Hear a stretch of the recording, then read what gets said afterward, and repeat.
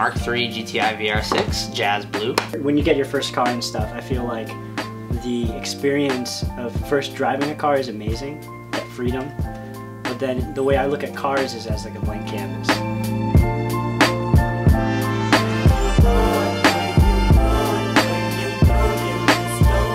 I've always liked cars since day one. Just the feeling you get when you're behind the wheel of them, what they represent to, you know, automobile culture as well as American culture. I think there's a big presence in it.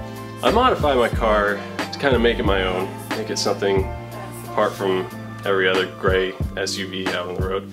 I think I've always been involved in the car community. My family has always been kind of car people, whether they're like openly talking about cars all the time or not. So like all the stories in our family always kind of centered around cars, and I thought that was normal until I started meeting normal people.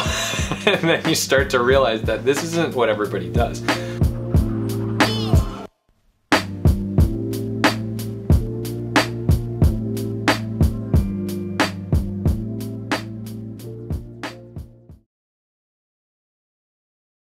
Hi, I'm Eddie.